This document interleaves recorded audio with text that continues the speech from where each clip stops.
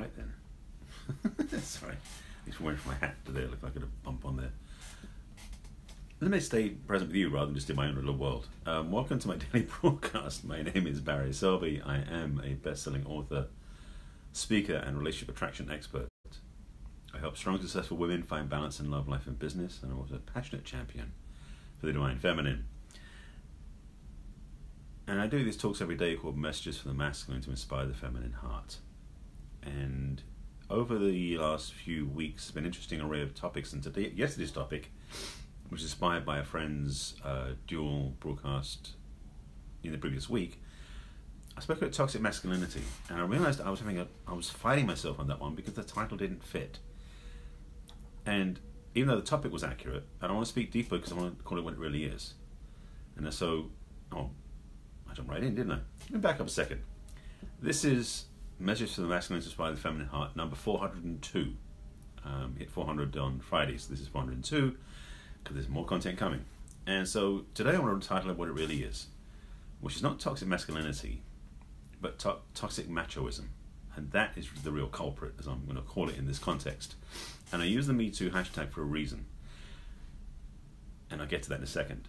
So if you've ever seen my broadcast before, I'm usually talking about things around the area of relationship, romance, connection, that sort of thing. And occasionally I go onto these soapboxes and speak more bluntly about certain areas of the dating arena which I think I've got issue or need room to improve, or the way that men and women could be better. And so today's one of those. So if you're not interested in my soapbox talks, don't tune in any longer. If you think there might be some value in here, please keep watching, because the way these go, who knows it comes through, because they're not scripted or planned. So yesterday I did speak, as I called it, about toxic masculinity, because that was the label I was thinking to use. And I want to break down machoism versus masculinity first, so you know what I mean by these two things.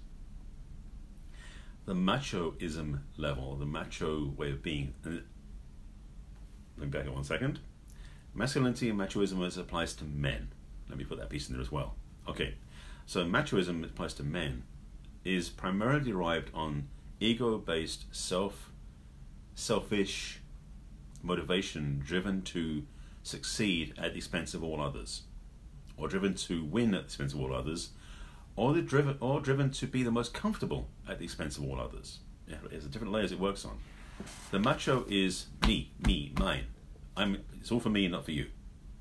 That's the purest, most limited way of describing it, which is selfish. At the same time, it's encased in this manly, like, I'm tough, I'm strong, I'll take care of it, and screw it, you don't need to worry about it, I'll get it handled.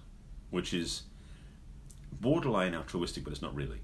It's really like, look at me, look how good I am. So it's all tied into a very surface expression of being. The masculine, as I would describe it, is one that, instead of being driven by the ego up here and the need to get things done and make things happen, is more driven by heart and vision and purpose. That is also about getting things done. However, it's getting things done to benefit others, and that's a big difference. At the same time, the masculine is one who is ideally awakened. I did put hashtag wakeup. So for me, the masculine is an awakened state for men, where we realize that other men are actually our brothers, not our competitors, not our enemies usually.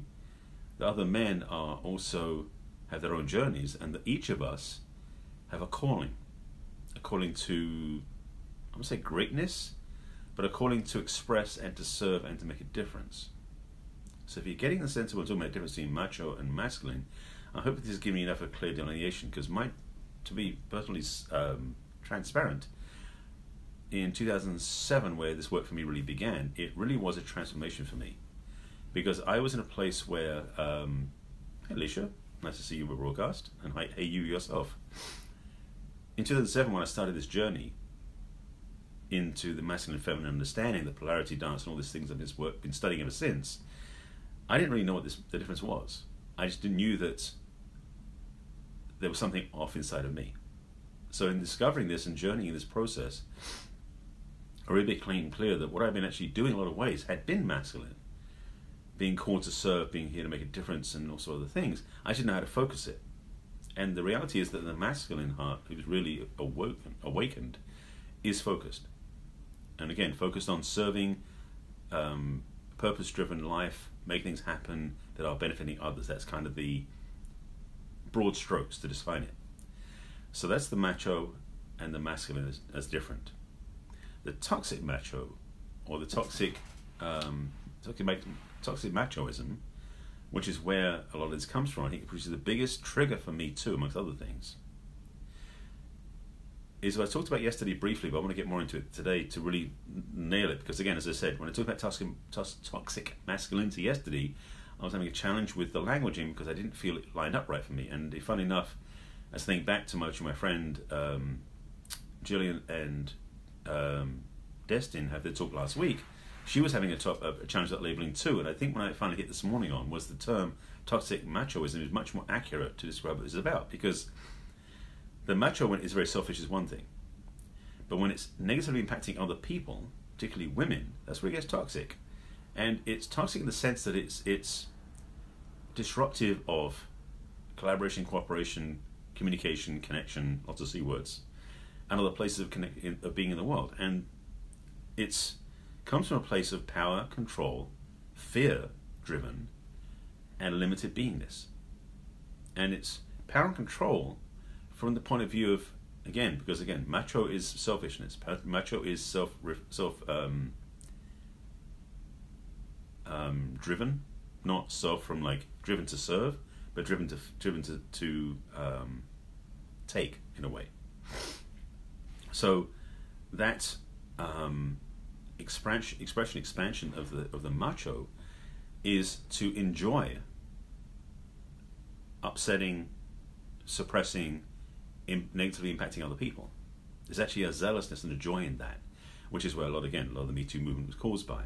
There were so many men, and again, I know it went the other way around, but I'm talking generally speaking for men who were in this trap, which it can be a trap, were focused on making other people, particularly women, feel less than so they could feel better. It wasn't about feeling good for themselves, it was they had to make other people suffer for them to feel better. And it was a seesaw effect. So the more other people suffer, when people suffer, they would feel better. It was literally a seesaw effect.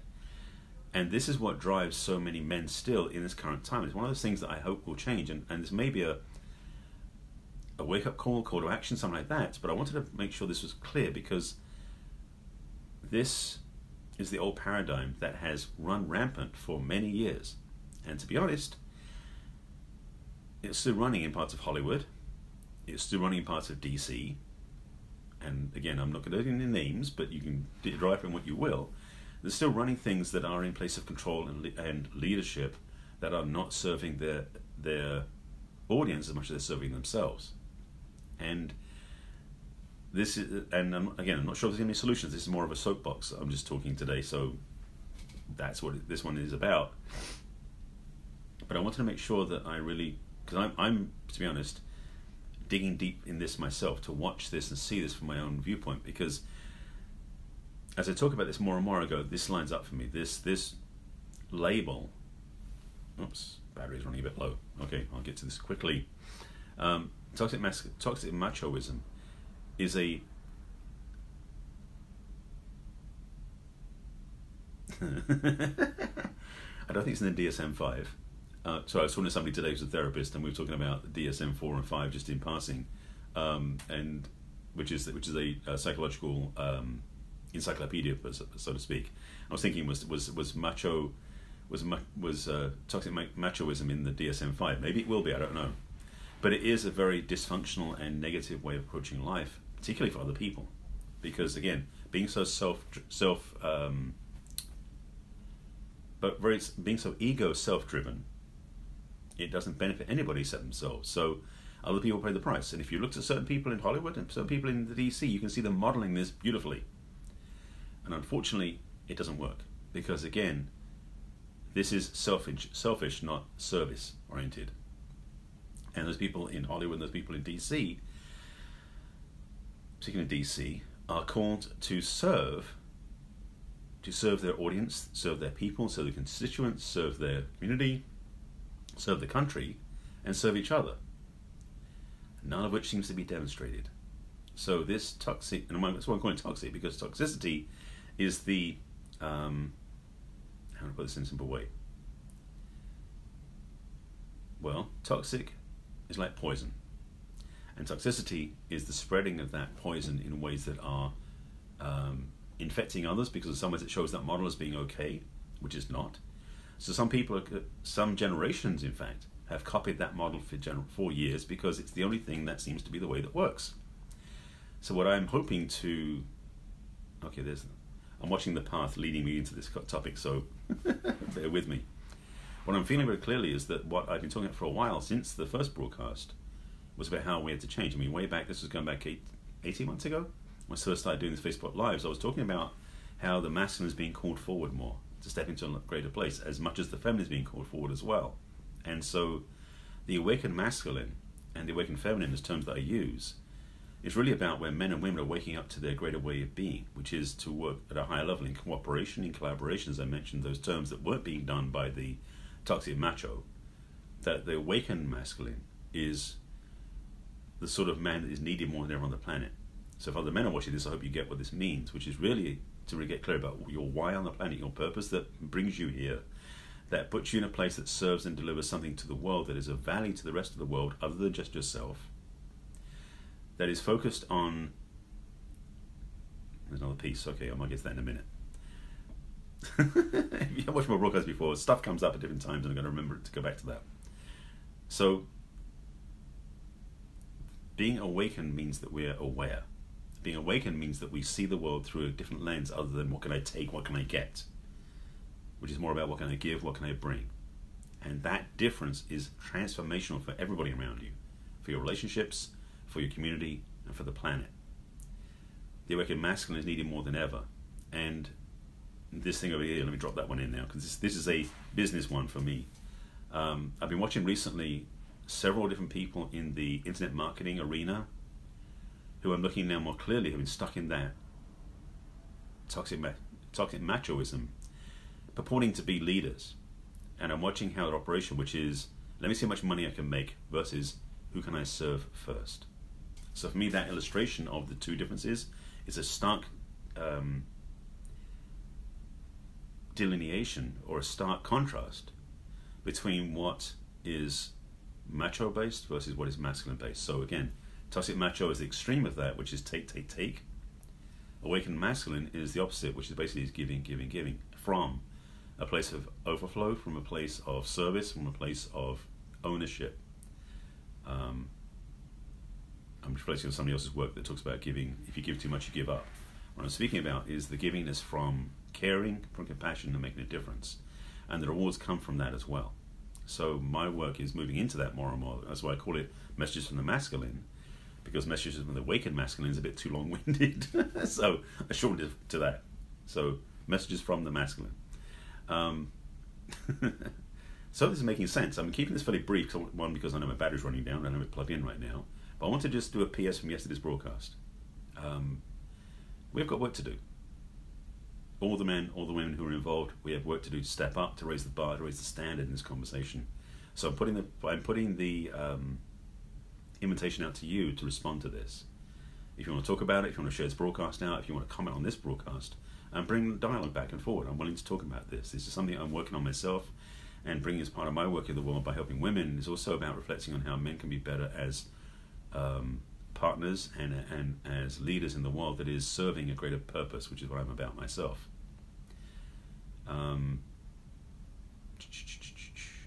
Speaking of which, as in the broadcast, this is number 402.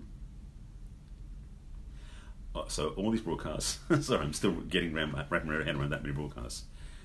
This broadcast and all my other broadcasts you can find on my business page on Facebook, which is barryselby.author, or on my YouTube channel. And on YouTube I'm Barry Selby, as is all my social media, by the way. And the playlist is Messages from the Masculine. And they are now making their appearance. I now have a podcast on iTunes called Messages from the Masculine. If you look there, you'll find 25 or so. So a lot more of these to upload there slowly but surely. So if you're driving or you're riding or you're exercising and you want to listen to my broadcasts without to actually watch them because you want to be able to focus that way, since I don't really change my appearance much on camera, just wave my hands around, you can listen to them quite easily too on the podcast. I think that's it. Oh, and on my website. If there's something you want to talk about deeper and you want some help in this area, if you go to my website, which is barryselby.com, you can click on Let's Chat, which is the first item in the menu. Also, that's where the repeats of these will show up in the video blog, although, to be totally transparent, that page is becoming heavily loaded. I've got to reformat that page soon. I've been saying that for about a month now, so it's time. I think that's it. If you've got any thoughts, comments about this broadcast, please put them below and I'll respond when I sign off. Again, if you want to share it with somebody else, please do so. And take this to heart. There's time. It's time. The time of the toxic macho is coming to an end, more clearly than ever. The metoo movement's part of that, but there's more coming. And I believe there's going to be a transformation that's definitely needed, and it's coming across the country, across the planet, sooner rather than later. And I'm part of that, I know. So thanks for watching, and thanks for being with me. And again, I appreciate your comments, thoughts, ideas you can put below, and I'll respond when I sign off. I'll be back in tomorrow, number 403. We'll see what that's going to be about. Maybe the same topic, we'll see. But I appreciate you watching, and appreciate you being with me, and thank you, as always, for letting me know there's people out there watching. It makes me feel better doing these. And for that, I'm grateful, and I'll see you again tomorrow.